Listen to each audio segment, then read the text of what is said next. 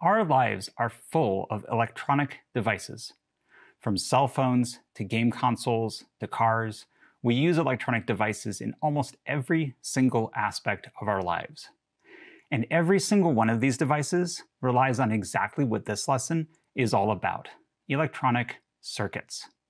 Now, electronic simply means having to do with electrons.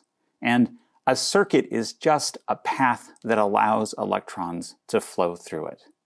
In this lesson, we'll see that by creating a closed loop or circuit like the one you see here, we can generate a flow of electrons. It's this movement of electrons through a circuit that allows us to generate electrical energy. And by placing different components, like this light bulb, in the path of those moving electrons, we can use that electrical energy to do useful work.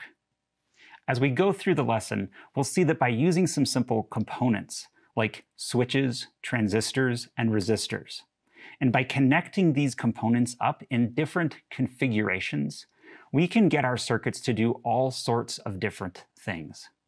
Now, the circuits we look at in this lesson are going to be very simple, but they'll unlock virtually infinite possibilities, from something as simple as turning on a light bulb to something as complex as storing data in a digital computer, or even controlling the rockets that send astronauts into space.